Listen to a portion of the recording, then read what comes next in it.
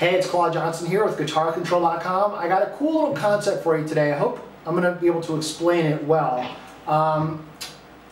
Basically, it has to do with minor versus major pentatonic and adding notes.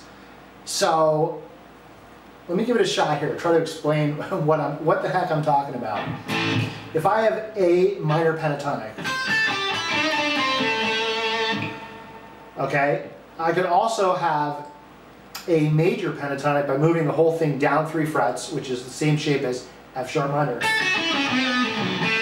But I just land on my A. Okay, so we have A minor, and we have A major. So far, so good. And I've covered this in other lessons. Now, you can always add notes, and I've covered that as well. So if I add this note, which is my F sharp, this is like the 6th degree, or it's found in the Dorian mode, the Mixolydian mode. But when I add it to my minor pentatonic, it gives me a certain sound. So I start out just pure minor pentatonic.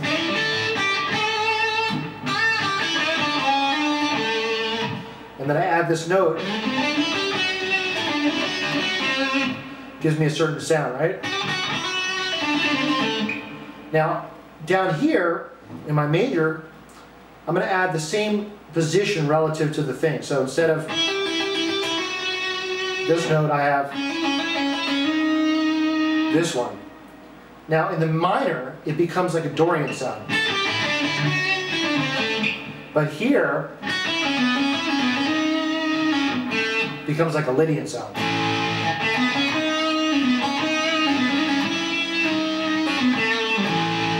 Okay?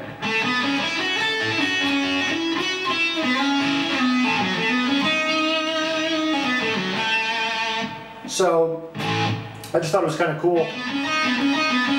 Just kind of cool to be aware of these relationships, and it's an easy way to kind of morph your major pentatonic sound.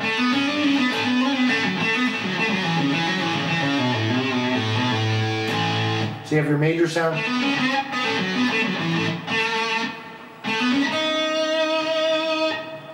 There's your exotic tone right there.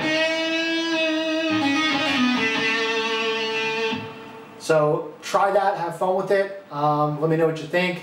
You can get the tabs for this, a little more information written out for you in the video description, and hope you enjoyed that. If you'd like to check out my Killer Guitar Control Secrets course, just go to guitarcontrol.com/secrets. Thanks for watching, we'll talk to you soon.